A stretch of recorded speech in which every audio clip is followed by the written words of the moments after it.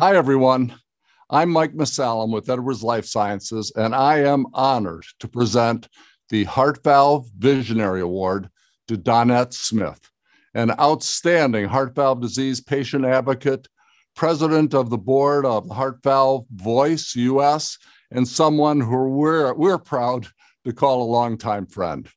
The Heart Valve Visionary Award recognizes a leading heart valve disease patient advocate, and that is Donette for sure. This award honors Donette for her impactful volunteer work guiding national heart patient advocacy organizations in peer-to-peer connection, education, and activism. You'll be interested to know that Donette actually had a 30-year career in civil service as a technical writer with the U.S. Army and Research, Development, and Engineering Command in Alabama.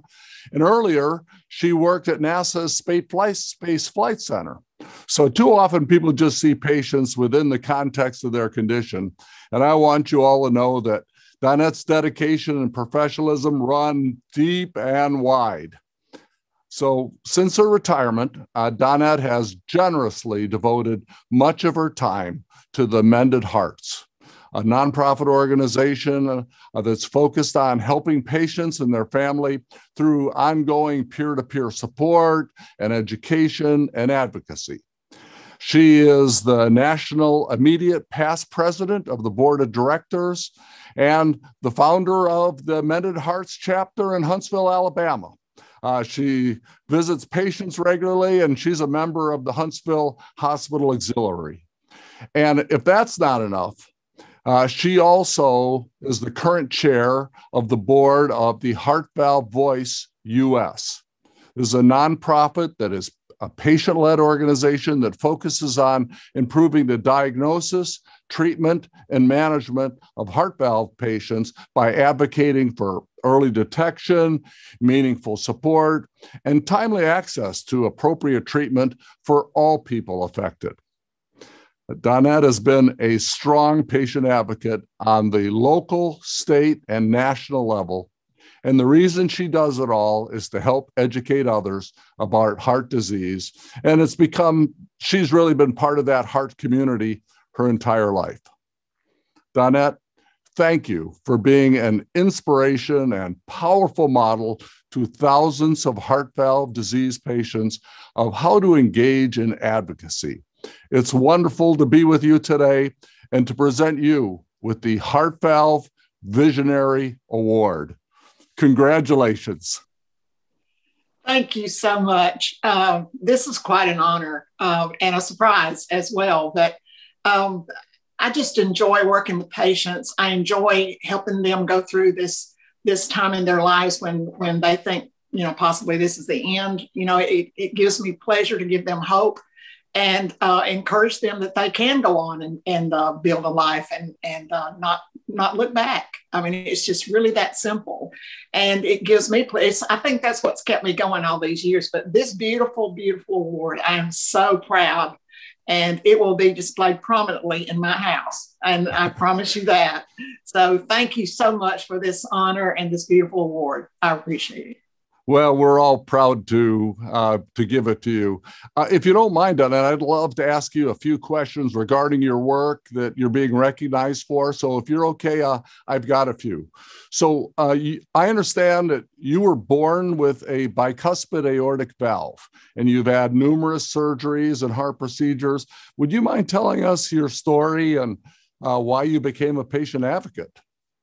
Absolutely. And in fact, my story goes from birth. So, and I'm 73. So, that's a long story, but I won't go that far. I definitely was born with a bicuspid aortic valve. I had aortic stenosis and was just short of breath all the time. But back in the day, when there wasn't as much research and knowledge about heart disease and birth defects, my parents were told I had asthma. And they treated me for years with asthma. I couldn't keep up with my brothers. I lived in a pretty busy neighborhood with all boys. And so I could outshoot and outride and outrun all of them. And I mean, it was hard, but I thought, okay, this is just the way I am. I'll just do it. And finally, when I was going to work for NASA, they sent me in to get a physical, and then was the first I heard that I had a heart murmur. So that scared me to death as an 18-year-old. And so they started doing all sorts of tests on me there at NASA, which made me feel like a space cadet or something with what they were doing. But they still couldn't diagnose me properly. And the years went by, and I finally, when the echocardiogram became available, I was properly diagnosed and told that I had what I had and that it would eventually have to have surgery. Well, at age 40, that time arrived, and I went in for surgery.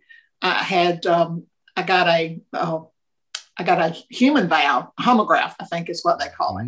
Yeah. And so I came out of the surgery, was doing okay, had to go back in twice for bleeding and clots and that kind of thing. So I had 3 surgeries in 2 days, and finally got well from that. And I was told that my valve was still leaking. So I just went on with daily business, had 2 children, and managed that well, and just was doing my thing. And all of a sudden, on Easter Sunday in 1993, I felt like I'd been hit in the chest with a hammer, and it was so painful I couldn't breathe. I had an aortic aneurysm, and so they took me in to repair that. I was in surgery for 10 and a half hours, and I got a mechanical valve, which I didn't want because I didn't want to have to take Coumadin. You know how that goes. Everybody says that. And, but, when it's done, it's kind of hard to say, okay, let's back up and redo it. But it was quite a time, and I got over that. And then this is not about heart, but shortly, about 4 years after that surgery, I was diagnosed with breast cancer. And when I went through radiation for about 7 weeks, and I kept asking them, is this going to damage my valve? Is this going to damage my valve? And it's been 11 years now. I started having symptoms, and my heart was not working properly. The valve was going bad. And so I was sent, because I'd had so many chest openings, they sent me to Vanderbilt, and I was given an apical aortic shunt. And inside that shunt, it went from the left ventricle into the descending aorta. And so it emptied from into the descending aorta, and there's a pig valve in there. And everything was good to go, went on and everything. Well, this year, with everything else going on, I started getting short of breath, and I would just push it aside. No. Well, it turns out I went to the hospital thinking I was having a heart attack, and that's what they told me I had. And then went back in because I couldn't breathe, and finally made my way back to my regular cardiologist, which is what I should have done to start with. And he said, I know exactly what it is. That valve, that pig valve in the shunt had just stopped working. So I was just literally starving for oxygen. I couldn't breathe. And so I went into the hospital. They kept me overnight, well, a couple of nights actually, and finally decided that I needed a TAVR, and did the TAVR, and here I am, good as new. Wow. And it's been incredible. Well, you're a miracle. And, most people would have gotten frustrated or angry or something, but instead you became an advocate. What drove you to do that, Donette?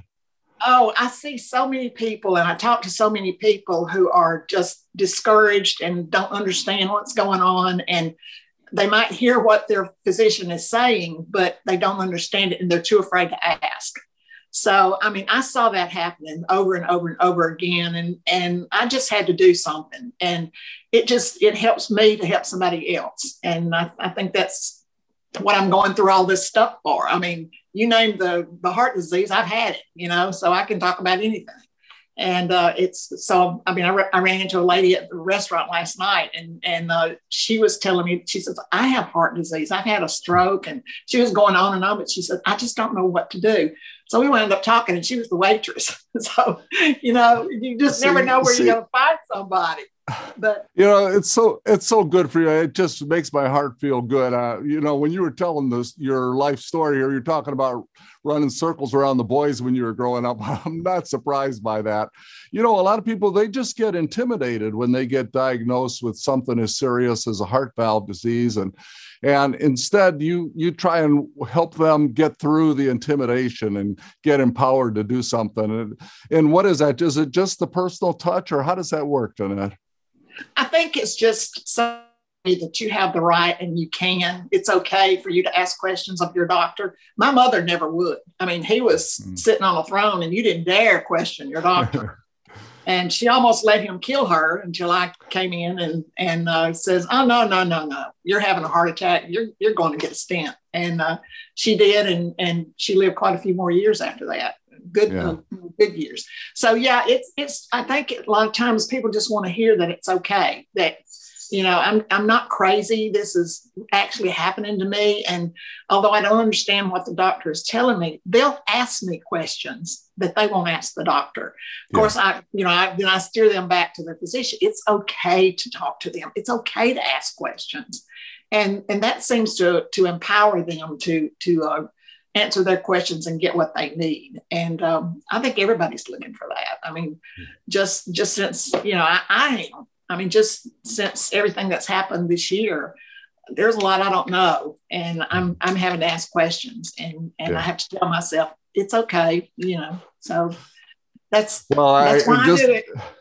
Well, just listening to you, you know quite a lot. Matter of fact, I can't think of many people that have experienced everything that's happened in the treatment of heart valve disease over all these years. And you've had a chance to see the advancement and the changes that have occurred, whether it's over 40 years or even the last 10 years. So they've obviously changed. What advice do you have for new patients when they start considering options or maybe new options?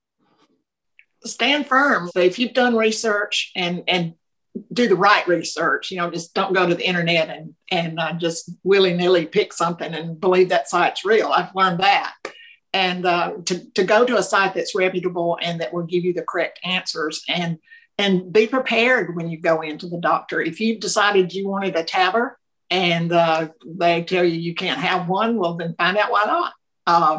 It's just, it's just that simple. And for them to know that they can do that, they're just looking for somebody to tell them it's okay. It really is. They're afraid and they don't want to make the wrong choices. And so I try to get them to work with their physician.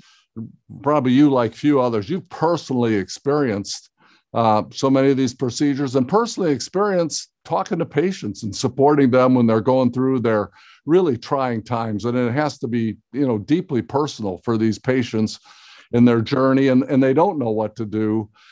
So for the people that are listening, what would you like to share about the value of the support that we get from others when we're going through those kind of tough times? Oh my goodness, it's priceless. Absolutely priceless. I remember what got me so interested in helping other people and got me involved with Mended Hearts 30 years ago. I was in that room just like these patients that I go visit, or when COVID's not around, we could go visit. But, it's just being in that room, knowing that you're going in, and I mean, they're messing with your heart, if they're going to cut off a hangnail, that's one thing, or, something like that, but they're messing with your engine, and that's something serious. And it really takes you to your knees, and you have to relook at life and what you want out of it, and where I am now and where I want to go. And I think it's so important to have somebody to be there for you. I do it all the time. Even through this, I get phone calls from people who just want to talk. And even in the hospital bedside visits that we do, the patient just wants to talk. And I've had nurses call me in, they won't say anything, they won't talk to us. Well, I go in and talk to them and they feel more comfortable. And I said, it's okay, talk to your nurses, and just having that support behind them. And honestly, the kicker is you walk in their room or you talk to them on the phone and you're upbeat and you're happy and you're living your life to the fullest. And, I've had all these things and I'm still here and still going strong. I don't let anything stop me. And it's, it's pretty incredible to share that with somebody else. And they see that in you and they see that you're strong and that you got through all this, and they can too. Donette, those are real words of wisdom. Thank you so much for the unselfish commitment of your time and just the extraordinary work that you do to help patients. And congratulations to you on this much deserved award. Thank you. I love it. I really do. Thank you so much.